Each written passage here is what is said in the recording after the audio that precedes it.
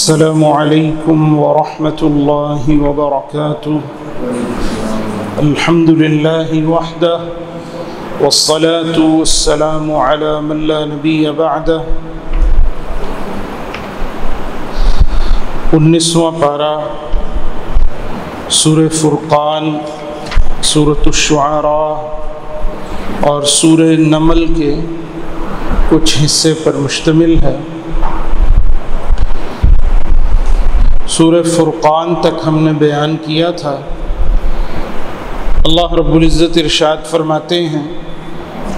تبارک الذی نزل الفرقان علی عبدہ لیکون للعالمین نذیرا،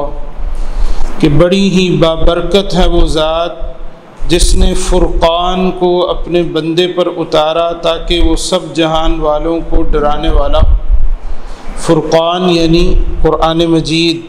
جو حق اور باطل میں فرق کرنے والی کتاب ہے۔ اس کا ایک نام فرقان بھی ہے کہ اس کے ساتھ اللہ رب العزت صحیح اور غلط میں فرق کر دیتا ہے۔ جو چیز قرآن مجید سے ملے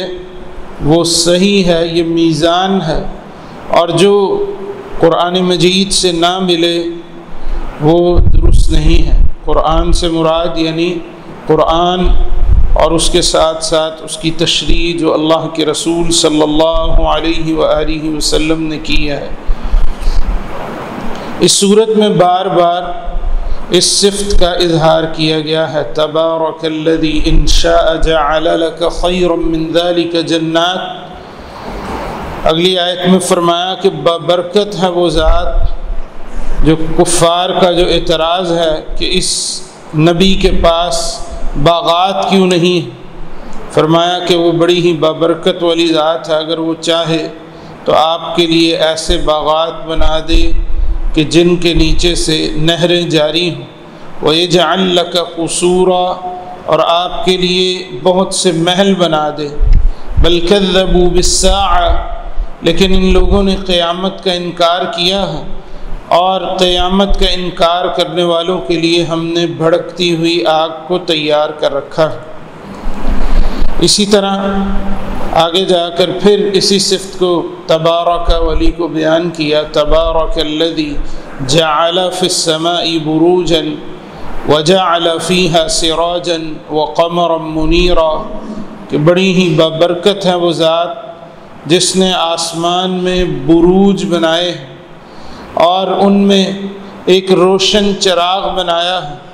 اور اسی طرح ایک چمکتا ہوا چاند بنایا ہے۔ تو برکت اللہ رب العزت کی طرف سے آتی ہے۔ اس صفت کو بیان کرنے کا مقصد یہی ہے کہ یہ برکت اللہ کی طرف سے اترتی ہے، اور برکت کا معنی کسی چیز کے اندر بڑھوتری ہونا ہے، کسی چیز کی افزائش ہونا ہے، غیر محسوس طریقے کے ساتھ انسان کو، یعنی غیر مرئی طریقے کے ساتھ اسے دیکھا نہیں جاتا، لیکن وہ چیز اللہ رب العزت کی طرف سے بڑھ جاتی ہے۔ وہی اکیلا برکتیں دینے والا ہے، اور جتنی بھی برکتیں ہیں وہ اسی کی عطا کردہ ہے۔ کفار کا اعتراض تھا کہ یہ رسول کیسا ہے کہ کھانا بھی کھاتا ہے اور بازاروں میں چلتا بھی ہے، اس کے ساتھ کوئی فرشتہ کیوں نہیں اترا جو اس کے ساتھ ڈرانے والا ہوتا، یا اس کا کوئی خزانہ ہوتا، یا اس کا کوئی باغ ہوتا جس میں سے یہ کھاتا۔ باغ کا تو اللہ رب العزت نے جواب دیا، جو بیان کیا کہ یہ اللہ کی قدرت کے اندر ہے، اور دوسری بات کا بھی جواب دیا جو ان کا دوسرا اعتراض تھا کہ یہ کھانا کیوں کھاتا ہے، ہمارے جیسا انسان کیوں ہے، بازار میں کیوں چلتا پھرتا ہے۔ فرمایا: وَمَا أَرْسَلْنَا قَبْلَكَ مِنَ الْمُرْسَلِينَ إِلَّا إِنَّهُمْ لَيَأْكُلُونَ الطَّعَامَ وَيَمْشُونَ فِي الْأَسْوَاقِ، کہ ہم نے آپ سے پہلے جتنے بھی رسول بھیجے وہ سب کھانا کھاتے تھے، بازاروں میں چلتے پھرتے تھے۔ وَجَعَلْنَا بَعْضَكُمْ لِبَعْضٍ فِتْنَةً، ہم نے ایک کو دوسرے کے لیے آزمائش کا ذریعہ بنایا ہے۔ یعنی اس اعتراض کا بھی جواب دے دیا کہ کہ یہ تو سب نبی رسول جتنے گزرے ہیں ان کے اندر یہ بات تھی کہ وہ انسان ہی تھے، بشر ہی تھے، وہ کوئی اور مخلوق نہیں تھے، بلکہ کھانا بھی کھاتے تھے اور اپنی ضروریات کے لیے، حاجات کے لیے بازاروں میں بھی جاتے آتے تھے۔ تیسرا جو ان کا اعتراض تھا کہ فرشتہ کیوں نہیں اترا، اسے بھی اللہ رب العزت نے اس کا بھی جواب دیا۔ وقال الذين لا يرجون لقاءنا لولا انزل علينا الملائكة او نرى ربنا، کہ کافروں نے کہا کہ ہمارے اوپر کوئی فرشتہ کیوں نہیں آیا، یا ہم نے اپنے رب کو کیوں نہیں دیکھا۔ فرمایا کہ یہ تکبر کرتے ہیں اور بہت بڑی سرکشی کے راستے کو اختیار کرتے ہیں۔ یوم یرون الملائکۃ، جس دن یہ فرشتوں کو دیکھ لیں گے، لا بشری یومئذ للمجرمین، اس دن مجرموں کے لیے کوئی خوشخبری نہیں ہوگی بلکہ عذاب ہوگا، اور ہم ان کے کیے ہوئے اعمال کی طرف متوجہ ہوں گے۔ فجعلناہ ھباء منثورا، اور انہیں ہوا میں مٹی کے ذرات کی طرح اڑا دیں گے، یعنی ان کا ہمارے ہاں کوئی وزن نہیں پڑے گا۔ یہ ایک تو کفار کے ساتھ ہوگا، اور ایک نبی علیہ الصلاۃ والسلام نے اپنی امت کے چند لوگوں کا ذکر کیا کہ جن کی نیکیاں تہامہ پہاڑ جیسی ہوں گی، اتنی بڑی ان کے پاس نیکیاں ہوں گی، لیکن قیامت کا دن آئے گا، اللہ رب العزت ان کے اعمال کا قصد کریں گے، ان کے اعمال کو لیں گے اور انہیں اڑا کر پھینک دیں گے۔ صحابہ کرام نے اللہ کے رسول صلی اللہ علیہ وآلہ وسلم سے عرض کی، اللہ کے رسول کہ وہ کون ہیں، ہمیں بیان کیجئے، وضاحت کیجئے کہ مسلمان جن کے اعمال ضائع ہو جائیں اور اتنے بڑے اعمال ہوں۔ فرمایا کہ وہ تمہاری طرح کے انسان ہی ہوں گے، لیکن ان کے اندر یہ بات ہوگی کہ جب وہ اکیلے ہوں گے تو اللہ کی حرام کردہ چیزوں کو پامال کریں گے، یعنی لوگوں میں تو نیکیاں کریں گے اور بڑی بڑی نیکیوں کو حاصل بھی کر لیں گے، لیکن جب خلوت کے اندر ہوں گے، انتہکوا محارم اللہ، اللہ کی حرام کردہ چیزوں کا ارتکاب کرنے والے ہوں گے، لہذا اس وجہ سے اللہ رب العزت ان کے اعمال کو ضائع کر دے گا۔ اسی لیے سلف میں سے کسی نے کہا، ترک ذرۃ مما حرمہ اللہ، کہ ایک ذرہ جسے اللہ نے حرام کیا ہے اسے چھوڑ دینا، خیر من قناطیر من العبادہ، او کما قال رحمہ اللہ، کہ وہ عبادت کے بڑے بڑے ڈھیر لگانے سے کہیں بہتر ہے۔ لہذا انسان صرف یہ نہ دیکھتا رہے کہ میں نے تراویح پڑھ لی، میں نے فلاں کام کر لیا، میں نے اتنا صدقہ کر دیا،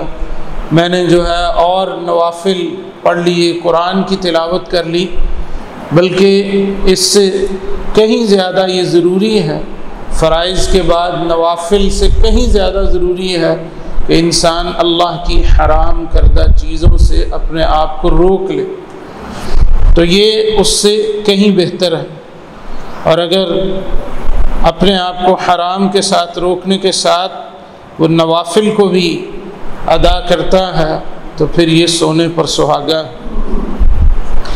اسی طرح اللہ رب العزت نے فرمایا قیامت کا دن ہوگا، فرشتے اتارے جائیں گے، اس دن بادشاہی اللہ رب العزت کی ہوگی۔ وَكَانَ يَوْمًا عَلَى الْكَافِرِينَ عَسِيرًا، اور وہ دن کافروں پر بہت ہی مشکل، بہت ہی سخت دن ہوگا۔ اس دن ظالم اپنے ہاتھوں کو کاٹے گا اور کہے گا، کاش میں رسول کے راستے کو نہ چھوڑتا، کاش میں فلاں کو اپنا جگری دوست نہ بناتا،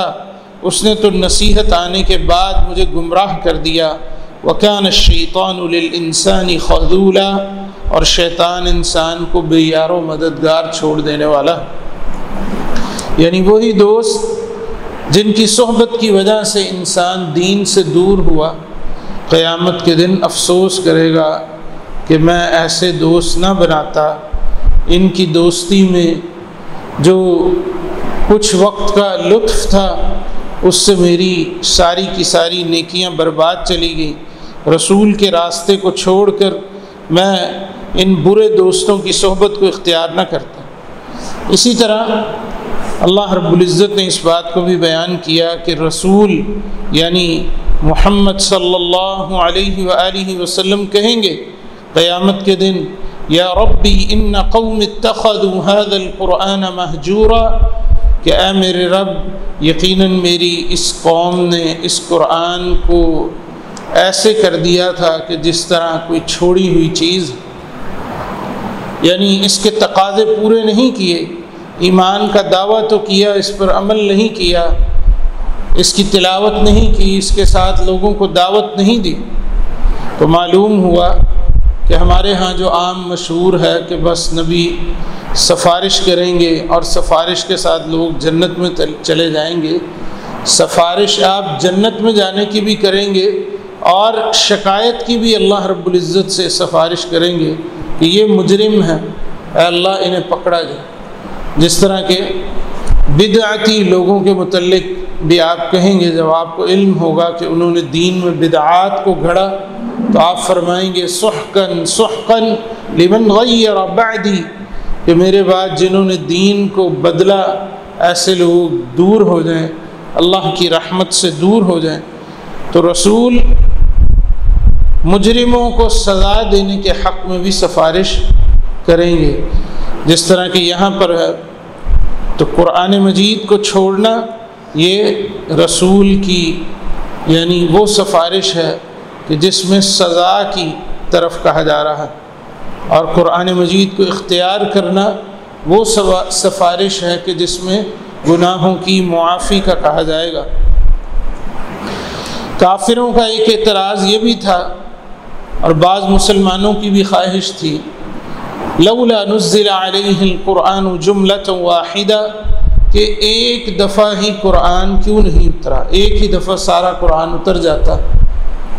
کفار یہ اعتراض کرتے تھے۔ اللہ رب العزت نے فرمایا کذالک، سب سے پہلی بات تو یہ ہے کہ اللہ کی مرضی اسی طرح ہے، اور دوسری حکمت یہ ہے لنثبت به فؤادک، کہ ہم اس کے ساتھ آپ کے دل کو مضبوط کر دیں۔ جیسے جیسے دن گزریں، جو جو واقعات کفار کے ساتھ آپ کو پیش آئیں، اسی کے متعلق قرآن نازل ہو تاکہ ان کے اعتراضات کے مقابلے میں آپ کا دل مضبوط ہو جائے۔ ورتلناہ ترتیلا، اور اسی طرح تیسری بات یہ بھی ہے تاکہ ہم اسے پڑھیں خوب ٹھہر ٹھہر کر پڑھنا۔ اگر ایک ہی دفعہ ہوگا تو ظاہر ہے جلدی جلدی پڑھنا پڑے گا کہ کیا آ گیا، اور اگر آہستہ آہستہ آتا رہے گا تو بار بار اس کی تلاوت ہوگی یعنی، اور ٹھہر ٹھہر کر اسے پڑھا جائے گا۔ قرآن کو ترتیل سے پڑھنا، اللہ رب العزت نے خود قرآن کو ترتیل سے پڑھا ہے اور اسی کو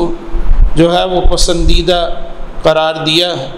وَلَا يَأْتُونَكَ بِمَثَلٍ إِلَّا جِئْنَاكَ بِالْحَقِّ، اور اس لیے بھی کہ یہ آپ کے پاس کوئی مثال نہ لے کر آئیں مگر ہم اس کے مقابلے میں حق کو لے آئیں، وَأَحْسَنَ تَفْسِيرًا، اور اس کی بہترین تفسیر کو لے آئیں۔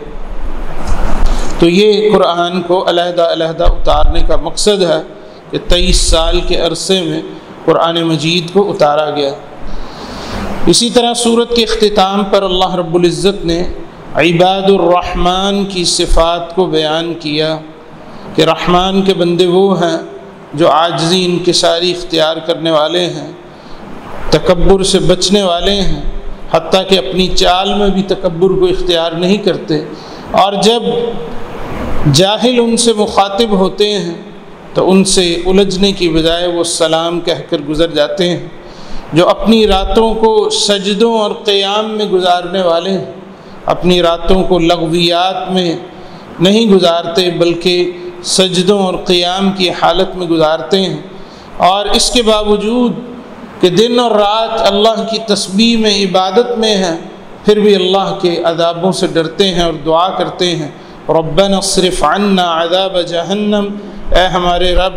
جہنم کے عذاب کو ہم سے پھیر دے، ان عذابها کان غراما، یقیناً اس کا عذاب سخت چمٹنے والا ہے، اور وہ انتہائی بری ٹھہرنے کی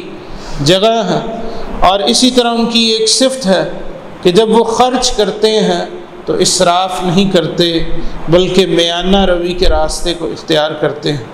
اسی طرح وہ توحید پر پکے ہیں، شرک سے بچنے والے ہیں، اور قتل ناحق سے بچنے والے ہیں، اور زناکاری سے بچنے والے ہیں۔ زناکاری اور ان اعمال کی اللہ رب العزت نے سزاؤں کو بیان کیا، اور پھر اس کے بعد رحمان کے بندے ان کی صفات کو بیان کیا کہ وہ جھوٹی گواہی نہیں دیتے، اور لغویات کے پاس سے جب گزرتے ہیں تو بڑی ہی کرامت والی، بڑی ہی اچھی عزت والی چال کے ساتھ گزر جاتے ہیں، ان لغویات میں مبتلا نہیں ہوتے۔ جب اللہ کی آیات ان پر تلاوت کی جاتی ہیں تو گونگے اندھے بہرے ہو کر نہیں رہتے بلکہ غور و فکر کرتے ہیں، اور جو اللہ سے دعائیں کرتے ہیں کہ اے ہمارے رب ہمیں ہماری بیویوں سے اور ہماری اولادوں سے آنکھوں کی ٹھنڈک عطا کر، وجعلنا للمتقین اماما، اور ہمیں متقی لوگوں کا امام بنا دے۔ یعنی ایک تو ہے متقی آدمی جو خود یعنی اللہ کا پسندیدہ ہے، اور متقین کا امام یعنی جو تقوی والے لوگوں میں بھی سب سے اچھا ہے، وہ ان کا امام ہے، ان کا قائد ہے۔ تو یہ اللہ رب العزت سے تقوی کی اعلیٰ صفت کا سوال کرنے والے ہیں۔ اللہ رب العزت نے اپنے ان بندوں کی صفات کو بیان کیا۔ اللہ رب العزت ہمیں یہ صفات اختیار کرنے کی توفیق عطا فرمائے۔ سورۃ الشعراء، اس سورت کا نام، سورت کی آیت والشعراء یتبعہم الغاوون، کہ شاعر لوگوں کے پیچھے لگنے والے وہی ہیں جو سرکش ہیں۔ عام شاعر کیا کرتے ہیں، ہر وادی کے اندر ہی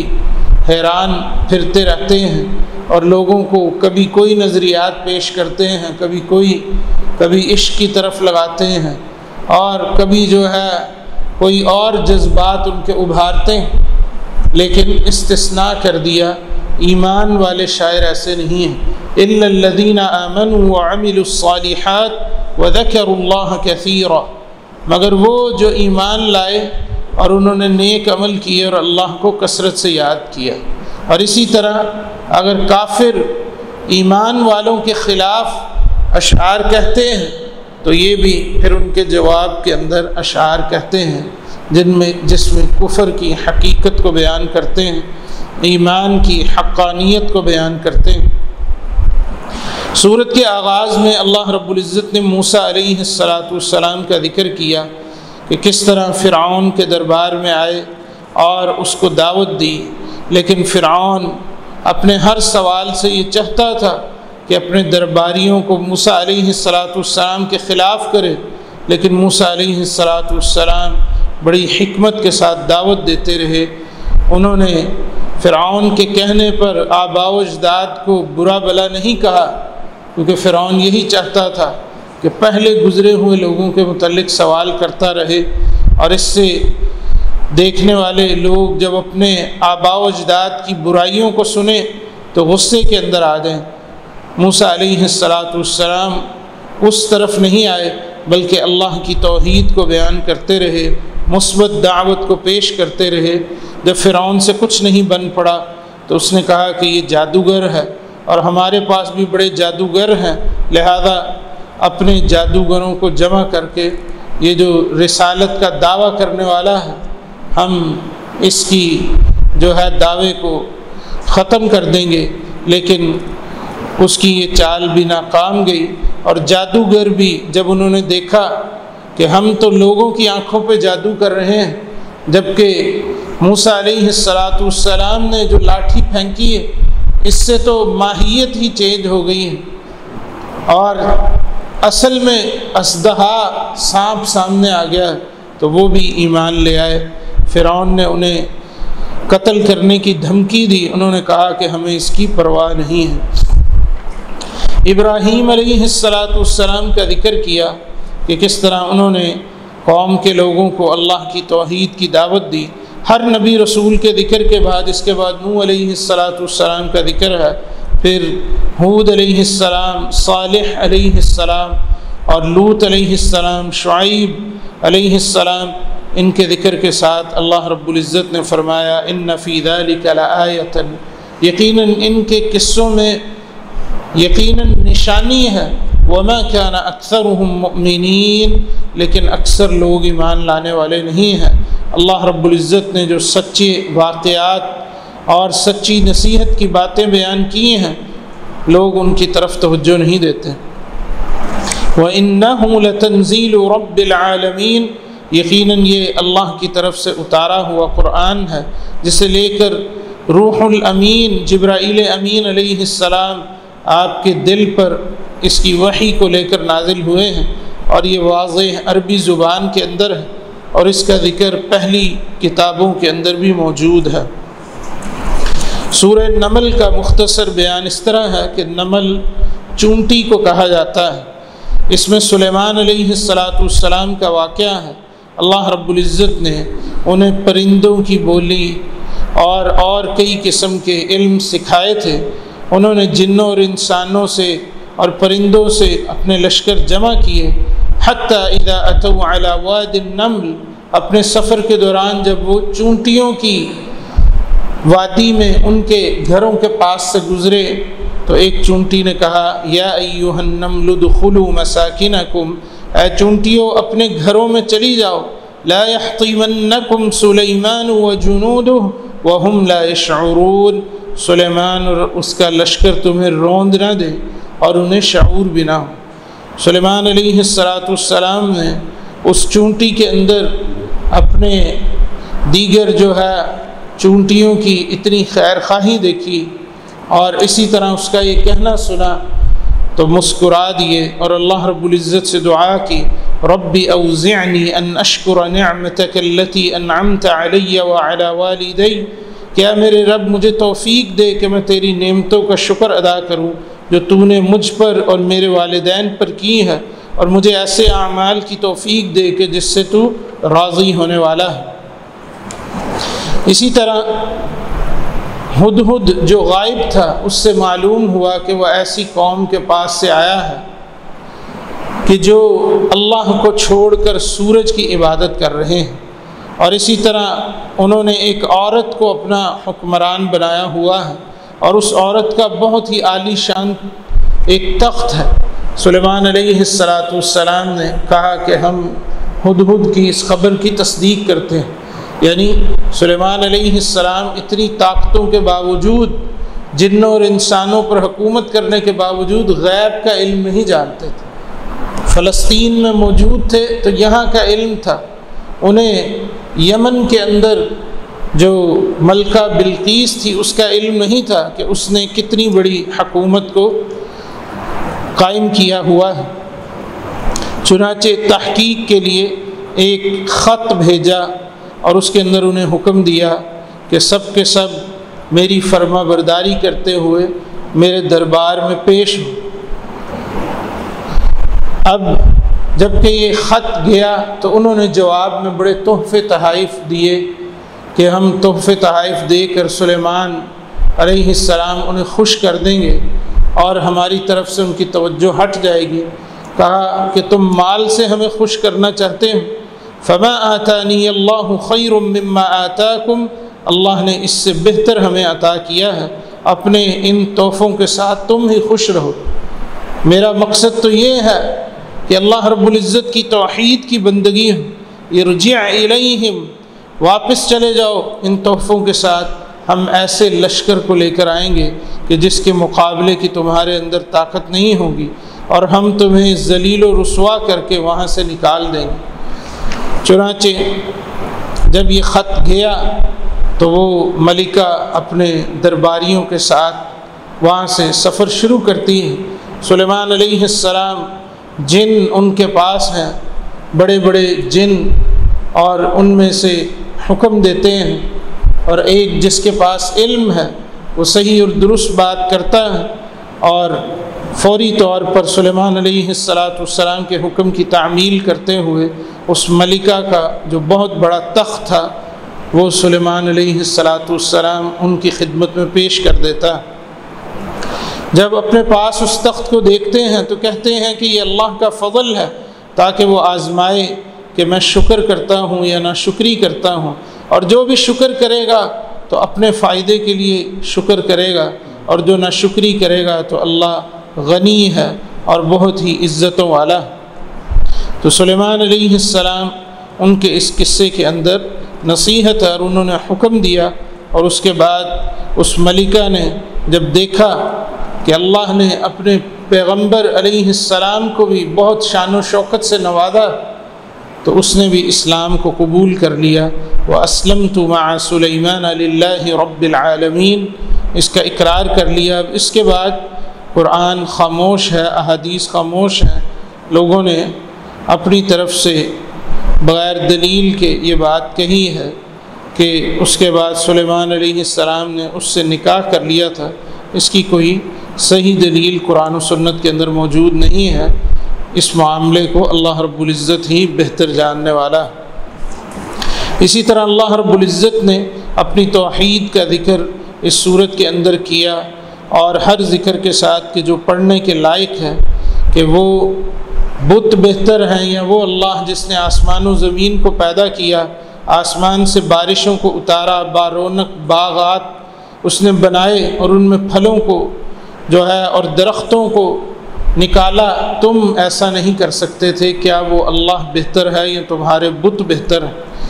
اور اسی طرح وہ اللہ جس نے زمین کو ٹھہرنے کی جگہ بنایا، نہروں کو جاری کیا، پہاڑوں کو گاڑا اور دو سمندروں میں رکاوٹ رکھا، وہ بہتر ہے یا تمہارے بت؟ وہ اللہ جو مجبور کی دعا کو سنتا ہے جب وہ اسے پکارتا ہے اور تکلیف کو دور کرتا ہے اور تمہیں زمین میں ایک دوسرے کا جانشین بناتا ہے، یقیناً یہی اللہ بہتر ہے۔ لیکن اس بات کو بھی بیان کر دیا، بل اکثرهم لا يعلمون، اکثر لوگ جانتے نہیں، قلیلا ما تذکرون، تھوڑے لوگ ہی نصیحت کو قبول کرتے ہیں۔ اللہ رب العزت ہمیں ان تھوڑے خوش نصیبوں میں شامل کر دے جو نصیحت کو قبول کرنے والے ہیں، ان لوگوں کے ساتھ ہونے سے محفوظ فرمائے کہ جن کی تعداد تو زیادہ ہے لیکن وہ حق سے دور ہیں اور حق کو قبول نہیں کرتے۔ اللہ رب العزت ہمیں قرآن و سنت پر عمل کی توفیق عطا فرمائے۔ اللہ رب العزت قرآن کے ساتھ گزرے ہوئے ہمارے جتنے بھی لمحات ہیں انہیں بابرکت کر دے اور ان کے ساتھ ہماری دنیا اور آخرت کی کامیابیاں لکھ دے۔ اقول قولی ھذا واستغفر اللہ العظیم الجلیل لی ولکم ولسائر المسلمین فاستغفروا انہ هو الغفور الرحیم۔